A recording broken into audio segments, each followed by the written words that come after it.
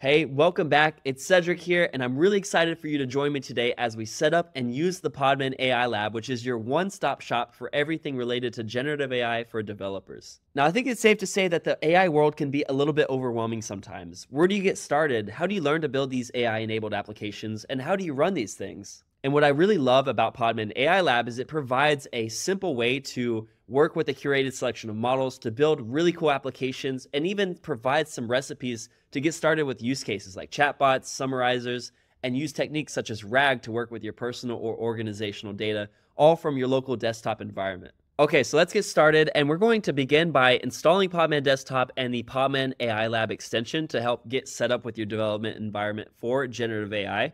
And this is going to include some of these really cool features such as the AI recipes, so a collection of different use cases so that if you have no experience with AI development whatsoever, you can get started with chatbots, summarizers, speech to text, and much, much more. And also it gives you the source code to get started from, which is super cool.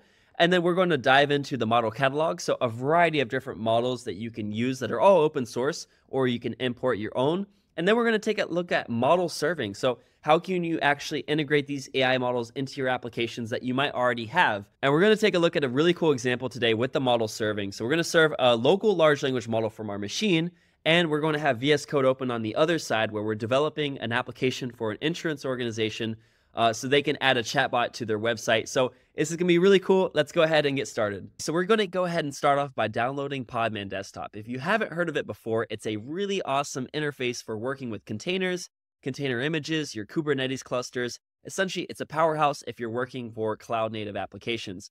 I'm going to go ahead and download the Mac version, but what's so cool about it is that it's open source, so you can contribute to it, and there's versions for Linux and Windows as well. So let's go ahead and hop over. So welcome to Podman Desktop. Here's the dashboard after I've just installed it, and you can see that Podman is set up and running here, but I could also use Docker as a container engine, or I could use Lima as well in order to build container images for my applications or pull them down, and then be able to run them here, but also be able to create pods from them as well, so one or more containers. And speaking of Kubernetes, I can view my different Kubernetes environments, my deployments, my services, all from this one user interface. So it's really, really cool if you're working to deploy your applications onto Kubernetes as well.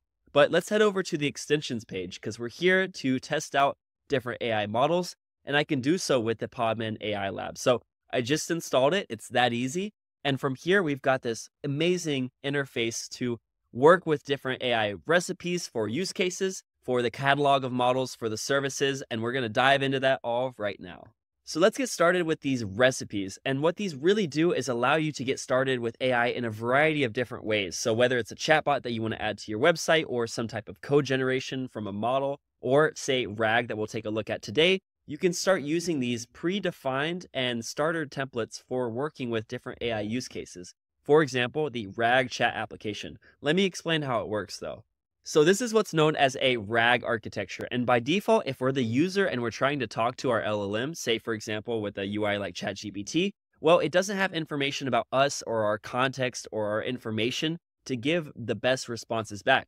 And so by using a RAG architecture, we're actually using a vector database. Here in the Podman AI Lab example, it's ChromaDB, to essentially store some documents that we're going to upload via the web UI that you're going to see here in a second, to be parsed in so that every time I ask for, say, the biography of Cedric Clyburn, well, it's going to have that vectorized in these different embeddings to pull down and to add into my prompt so that I get the right response back with that additional information. So that's RAG. Let's go ahead and see it in action. So let's go ahead and kick this thing off. So what I'm going to go ahead and do is click the start button, and you're going to notice that I have a local clone of the upstream repository here that has all of these different recipe examples. And so that's been cloned locally, but what I'll do is I'll pick a model that I want to use. For example, the Granite 7 billion parameter model, and we'll dive into how you can do that later. But I'll go ahead and start this, and you'll see a couple different steps are kicking off. So we've got that repository locally with the source code, but what we're going to do is we're going to use that Granite 7 billion parameter model. We're going to start an inference server. We're going to build two different applications. So we've got this inference app for inference so that we can upload documents and we can chat with the model that's being used.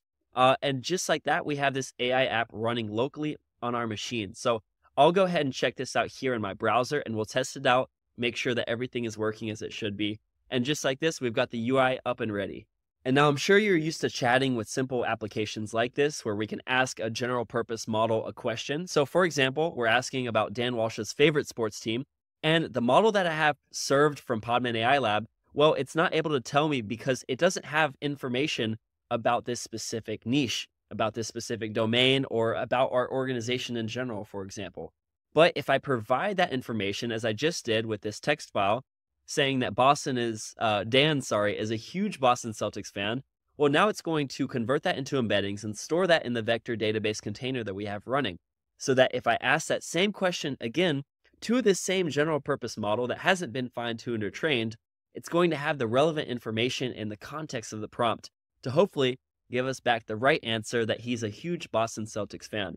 So it says that he's a senior distinguished engineer, but it says he's a huge Boston Celtics fan as well. So I hope you can see how this can apply to a variety of different situations where we want the model to respond back with the right output, and we have information to provide that can help with that process as well. And back here in Podman Desktop, as I said before, we have a container for the front end, but also the inference server and the vector database that was running. I can see that here in the pods. So for my local machine here, we can see that we have this pod here with the 3 different containers, so I can view the output and the logs of everything that's going on behind the scenes. But let's say I want to make a change to this application that I have running. Well, I can just open it in my favorite IDE to actually understand what's happening in the background here, the different dependencies that we have, and I can start to make changes and build upon this starter application to add in specific features that I would like to see. And so this is all done from the code that's provided with the recipe. I can see the container file, and I've got some other different relevant files that I can use for deploying onto a variety of different environments. So I think that's so cool with these recipes. But this brings us to the model catalog, because as I said before, we were using that pre-downloaded model, that Granite 7 billion parameter open source model. But as you notice, there's a lot of different models here, and they're all Apache 2.0 licensed. So you can use them in a variety of different ways. To download them, I can just hit the download button, or I can import them from gguf or bin format from a place like Hugging Face, where there's more open source models to use. Now that I have these here, I can take a look at some more information. I can open up the actual website where this model might be located to get more information, for example, Hugging Face. But what's so important is that I don't have to sort through the almost 1 million different models that are here on Hugging Face. I have an easy place to essentially sort through and use different models that are all Apache 2.0 licensed. But now that we have these models downloaded, let's go ahead and serve it so that applications can use it. Now, I've got this Mistral 7B. This is a very popular model in the open source community, and I'll go ahead and set it to port 8000. So I'm creating this service, which essentially creates an inference server so that other applications can use it. Now, this means I could make a curl request to it locally, or I could use any language of my choice to start developing and using this LLM in my application. For example, if we're a Java developer, well, we have all of the starter code here to integrate this model into the application that we're working on.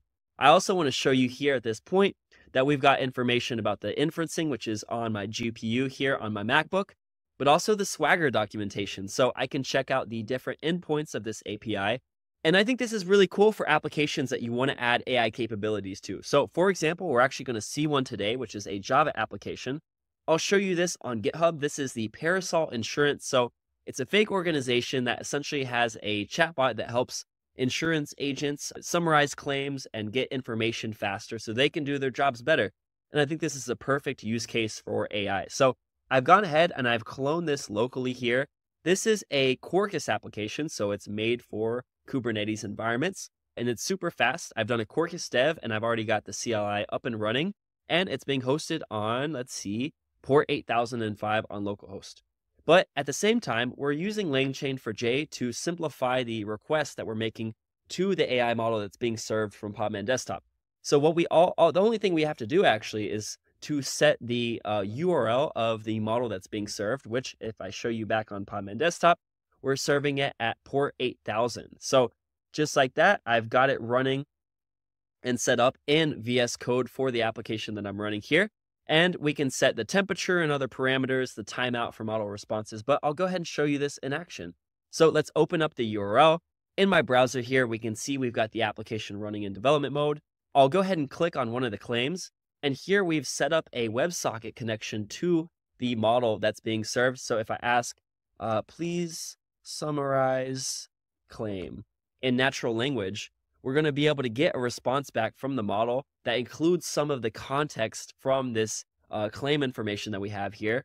But just like that, we've already got a response back summarizing some of the information. And this is done with prompt engineering. So I'll show you this here back in VS Code. So using LangChain4j for Java applications, we're actually able to set up a system message that passes to the AI model each time we send a message, but also a user message that includes different variables such as the claims information and the query that we asked from the chatbot itself.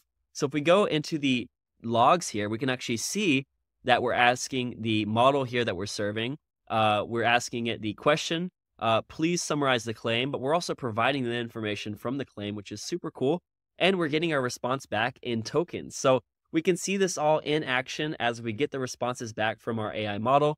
We can ask another question, for example, what's the contact info?